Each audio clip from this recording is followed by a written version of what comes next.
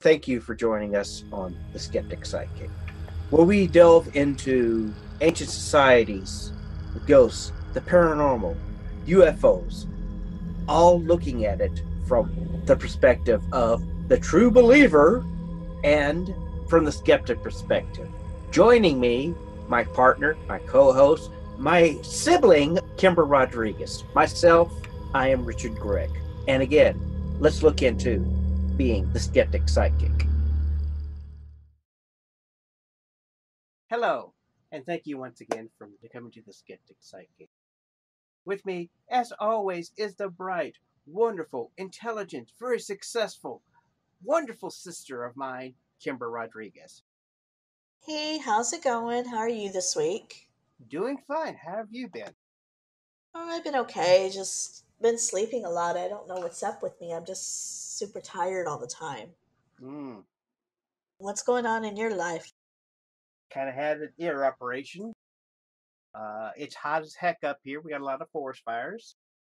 How did your surgery go? It went well. Just they yet to figure out why every 2 or 3 years they have to open up my ear and clean out a whole bunch of green gunk. Oh, goodness. That does not sound like fun. No. So I started watching the show that you recommended last recording, the Holzer Files with Dave Schrader. Oh, really? How are you liking it so far? I actually think it's pretty good. I like the fact that when they're playing back the recordings from his original investigations, he seemed very respectful and kind towards the spirits. Unlike a lot of the ghost hunting shows you see today, where they're like almost harassing the spirits, wanting them to show themselves. On this one, he always says, that he's going in with kind and love and respect for the dead. And so I really like that about him. That's kind of an interesting newt point. In fact, how about we discuss him today? The great and wonderful Hans Holzer. That sounds like a plan. All right. Now, he was born January 26, 1920 in Austria, not to be confused with Australia. In fact, he was born in Vienna. A lot of famous people were born in Vienna, such as Hedy Lamarr. So was Johann Strauss II. John Banner, everybody knows as Sergeant Schultze from Hogan's Heroes. Famous director of one of the greatest silent films, Fritz Lang. Don't think I've heard of Not heard of what? some of the people that you mentioned. I don't think a lot of our listeners will have heard of them. You never heard of Christopher Waltz? No. Famous actor. Hedy Lamarr? Never heard of her? Well, I've heard of her, but that's about the only one I've heard of. And while he's slowly decomposing, Johann Strauss II. Interesting. Yes. And of course, Fritz Lang, who I was trying to say, one of the greatest directors, who directed the classic silent film, Metropolis. If you ever get a chance, watch it. It is really, really. Interesting. James Hershey, he's a pop singer. And so is Zoe Straub. Maximilian Schell, for you people who enjoyed The Black Hole, was born in 1930. Interesting. Now, tell us more about Hans Holzer the Man. Well, like I said, he was born in Vienna, January 6th, 1920.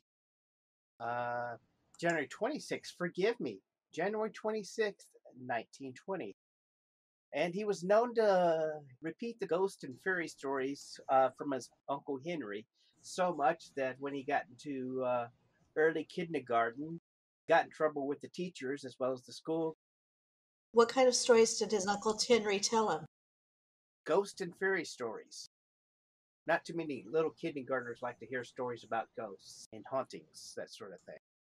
And before his death, August 28 in 2009, at the age of 89, Holzer had authored nearly 140 books on the paranormal, extraterrestrial, witchcraft, and more, beginning with his first book, Ghost Haunter, in 1963. During a career that famously involved the so-called Amityville Horror in 1977, Holzer also taught parapsychology at the New York Institute of Technology and has both appeared and consulted for Leonard Nimoy's late 1970s TV show, of which, to me, one of the high standards of the 70s, In Search of. And interesting enough, actor Dan Aykroyd, who one of my favorite comedic actors, claimed an obsession with Hans Holzer and inspired him to write my all-time number two second favorite movie of all time, Ghostbusters. So, what did Hans Holzer do other than just author all these books? Well, he was a parapsychologist. He and his medium actually went to places to check it out.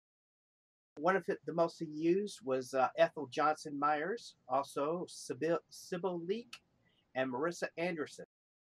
He's been credited as creating the term the other side, although it's been used in 19th century spiritualism. He's also been coined the term ghost hunter.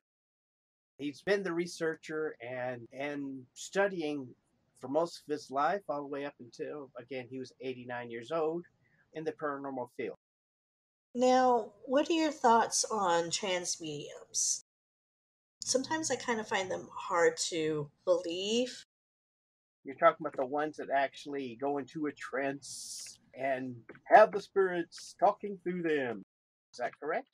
Right, the ones who go into a trance and channel these spirits to come through them and speak through them. Sometimes personally have a hard time believing in this. What are your thoughts on trans mediumship? Kind of the same way I feel about channeling. Explain. Basically, I kind of have a problem with something of a spirit taking over your body, even if you're willing to allow them to do that. And what is that problem that you have with it? Are you afraid of something negative entering or losing control? I have a problem with, one, losing control, two, of it being hoo-ha, I like to use this word, Barnumistic, meaning sometimes I think it may or may not be true. If that makes any sense. Makes sense. So the reason why you don't channel, is that because of the fear of losing control or something unwanted being attached to you, or what is the reason that you don't channel? Yes. Yes. Back to Holster.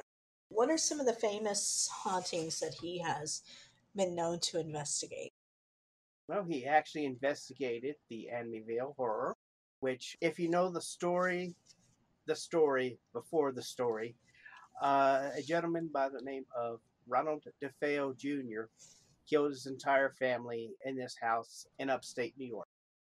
According to Hans Holzer, he may have been possessed by an ancient Shinnecock Indian chief by the name of Rolling Thunder, driving him to murder his family. Photographers taken at the scene revealed curious anomalies, such as bullet holes made in the original murders, claimed to be halos around the holes themselves. He claimed that the house was built on Indian sacred land, only to be denied by the Amityville Historic Societies, pointing out that the Shinanooks were not on that land, but the Montaukets Indians were actually the original settlers. No one's been able to confirm or deny that there was any type of burial of an Indian chief. My personal view of Amityville is that Ronald DeFeo killed his family there and may have left a psychic impression. Do you believe it's residual hauntings that were left over from this horrendous crime that was committed? Yes. So I know a lot of people think that this was something that was concocted by the Lutz, that they sold their story to the author of the book to make some extra money because they moved into this place and couldn't afford it. So they created this story behind it to get out of their contract. There are people who believe that story, and then others believe that it was actually a haunting. Do you think that a lot of it was just concocted by them to get out of contract for something they got into they couldn't afford? No, not really, because in all honesty, from what I understood, Mr. Lutz was paying still on the place a year even after they left. Interesting. So, what else can you tell us about Hans Holzer? He was married in 1962, has 2 daughters. One of them, of course, is Alexandra, who is one of the executive producers of the show, The Holzer Files. And she wrote a book in 2008 called Growing Up Haunted, based on her life with her father and his paranormal quest. Interesting. He was a vegetarian and teetotaler. Now, do you think that vegetarianism was due to spirituality, or do you think it was just because he had a love for all creatures and didn't want to eat any of God's creatures? Well, he was also a Wiccan and believed in reincarnation, so maybe he believed that Bessie the cow may have been a transcendental spirit, and that's just my opinion, not anybody else's. But because he reincarnation, kind of felt like, it wouldn't be right eating meat. It makes sense. Now, I'm assuming just like any other paranormal investigator, spiritualist, anyone dealing with parapsychology, I'm sure he had his skeptics. Is that correct? Yeah, he had people who believed that, that he would jump on things that, in fact, with the Amityville thing, he wrote a nonfiction book about the house. But then, of course, he wrote 2 novels, which means fiction. One called The Amityville Curse in 81 and The Secret of Amityville in 1985. Now, going back to his marriage, he had married Countess Catherine Genevieve Boxhovidian. Did end a divorce a couple of years later, but it did give him 2 daughters, Alexandra and Nadine Windener of Manhattan, and 5 grandchildren. Being a field researcher, he always had a tape recorder ready as well as a Polaroid camera, as well as a medium. Looking at some of the skepticism he faced in life, he was criticized in an article for the Journal for Society of Psychical Research that cast considerable doubt on the objectivity and reliability of his work. His work was widely criticized as being pseudoscience.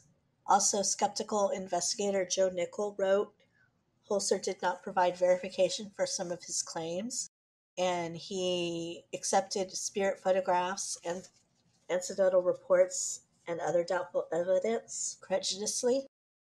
He also wrote that Holzer's mediums offered unsubstantial and unverifiable claims or information that can be gleaned from research sources or knowledgeable people through cold readings.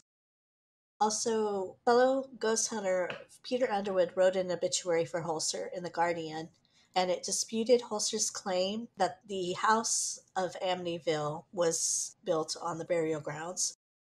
So that was disputing that claim that we discussed earlier. So that's just a little bit of skepticism that he faced in his life. But I know for the most part, he's considered the original ghost hunter, the first ghost hunter, or the most popular ghost hunter. Anything else we can discuss on Holzer? He did actually the Whaley House, which is one of the most haunted places in the United States, which is located in the wonderful city of San Diego, California, of which I spent maybe about a year there. I saw the episode they did on the Holzer Files of the Whaley House. That place was pretty creepy. Yes, I've been to actually the Whaley House. Did you have any experiences while you were there? I could never go upstairs for the life of me. Did you feel like something was holding you back, or? I wouldn't say holding me back. It's just I kind of felt like I should not go upstairs. That's the only thing I'm going to say. I had no purpose being upstairs. Interesting. Tell us some more about his findings at the Whaley House. Well, some people believe it was actually a gentleman that was hung there that stayed around. Say sometimes you can hear somebody walking upstairs when everyone's pretty much downstairs, like a thunk, thunk, thunk, thunk. Now, Holzer believed that it wasn't the guy, but another person. And if you watch the episode of the Holzer Files, whatever's there is malevolent. And did not like Dave Schrader, by the way. What I think is very interesting is the fact that these hauntings were occurring even when the Whaleys lived there. So this is definitely something that's been around much longer than what most people are aware of. Most people think that the haunting started after the Whaleys passed. But like you said, if you watch the episode, you find out that that's not the case. Like I said, I'm going to leave a link in the file, the address of the Whaley House in San Diego, in case people are interested in that. Okay. Like I said, he was a very thorough and understanding researcher when it came to it. Whether you believe him or not, he went in and actually examined the information, made his own assessments, and he was working pretty much until the day he died, which was the 26th of April of 2009. He was 89 years old. Interesting. So are there any other hauntings or investigations that he's well known for, or any of them that stand out to you? The Morris Jamel Mansion. It is a museum in Manhattan, New York. It is perceived by many as a paranormal site and has attracted academics, investigators, including Hans Holzer, Zach Baggins, and the Tennessee Wraith Chasers. The story behind that is the Morris Jamel Mansion was completed in 1765 as a summer house for British Colonel Roger Morris and his wife Mary Phillips. On approximately 135 acres of land that was stretched from Harlem to Hudson Rivers between what is now 155th and 165th Streets. Country estate was called Mount Morris and being situated in the highest point of Manhattan. With the outbreak of the American Revolutionary War in 1776, Morris family had abandoned their southern home. Now, during the autumn of that same year, General Washington and the Continental officers occupied the house and made it its headquarters from September 14th to October 21st. A brief time, it served as a tavern and hosted dinner for President Washington on July 10th, 1790. And that's the history of it. Okay. Now tell us about the haunting. It is supposedly haunted by Elsa Jamel. She's the former mistress of the mansion and has been seen wandering the house in a purple dress, rapping on walls and windows. Her and her husband, Stephen, took control of the house in 1810. Marriage was quite tumultuous, as Eliza was supposedly having an affair with Aaron Burr. Ooh. Stephen met his death as he mysteriously fell on a pitchfork in the cellar in 1832. Without wasting any time, Elsa married Aaron Burr. Divorcing him 3 years later for still playing around at the age of 80, Burr did not die long after. She continued to call herself Mrs. Burr because of his notoriety. Eventually, Elsa's mental health deteriorated into Alzheimer's. The haunting soon began after her death at age 90 in 1865, where she was seen wandering around the property in a white dress and producing spine-tingling noises. When a psychic went to the mansion and purportedly summoned the spirit of Stephen Jamel, the spirit said he was murdered and buried alive. In 1964, Elsa, wearing a violet dress, supposedly appeared to some school children and yelled at them to shut up. They identified her when they viewed the life-size portrait of her and her grandchildren. Now, Hans Holzer had 2 seances there in 65, but heard nothing from Elsa. Holzer complained her first husband, Stephen Jamel, complained about it. Since then, visitors complained to seeing drunken soldier on the staircase, Eliza Jamel bumping forth in the night, and her 2 former husbands quarreling in the cellar. That is the ghost supposedly haunting the Morris Jamel Mansion. Interesting. I know on the Holzer Files they did go there as well, and they encountered her spirit as well as something more sinister. My wondering is, he spent so much time communicating with the other side while he was alive. Has there been any communication with him since he's passed on to the other side? I have not heard anything about him being reached out and asked from the other side whether he's alive or not. Interesting. But I am going to find out for you. Okay. No, no one's actually reached out and say that he's on the other side. I guess they just let him rest in peace. I guess so. It is obvious that he did live quite a fulfilling life in the paranormal. He did contribute quite a bit to it. Anything else we can touch on with Holzer before wrapping this up this week? Even though he was known for having his Polaroid and his tape player, as well as his psychic medium with him, he didn't like electronic gadgetry for detecting cold spots, magnetic anomalies, and the like, and preferred direct communications through the medium. Interesting. Now, just to name off a few of his books, including Ghost Hunter in 1963, he wrote Ghosts I've Met in 65, Yankee Ghosts, not Ghosts, Ghosts in 66, The Great. Yes, Yankee goats. You need to be careful with those goats. They can be pretty haunting.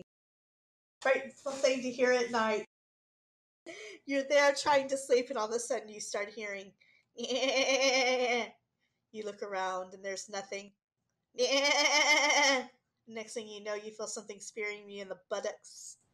Yes, they're like, boy, Ted, Never forget. Buffy. Yes, going, remember, Okay, sorry about that. Ted, Buffy. Sorry. He also had a wide-ranging interest in paranormal phenomena and the occult, reflecting in books as varied as Beyond Medicine, 73, Inside Witchcraft in 1980, and Love Beyond the Grave in 1992. Now, he did see life on the other side in sharp detail, saying that the dead who become restless and wish to return to Earth for another go around must fall in line and register with the clerk. Ah, so he did believe in reincarnation? Yes. Again, I stated once before that he believed in reincarnation. I'm sorry, I missed that. That's okay. Well, I know we had talked about him possibly. That's why he didn't Mm-hmm. eat meat. You that was your Yeah. theory, but here it kind of does specify that yes, he did believe in reincarnation. I mean, he viewed ghosts as well as their spiritual cousins as stay-behinds and as a fellow human being in trouble. He felt strongly that the tragedies would ensnare unfortunate souls and trap them between the spirit world and this one. Do you have anybody that you would like to recommend this week? I'd actually like to recommend, I want to say it's called the Unbelievers Podcast. How about you, as I'm getting this information out? The Paranormal Mysteries Podcast, hosted by Nic Ryan. Reading from his description, he takes you on a weekly journey into the strange but true world of the unexplained and supernatural phenomenon. Topics include historical accounts and listener stories involving ghosts, aliens, UFOs, Bigfoot, and more. And I'll go ahead and leave a link to his website.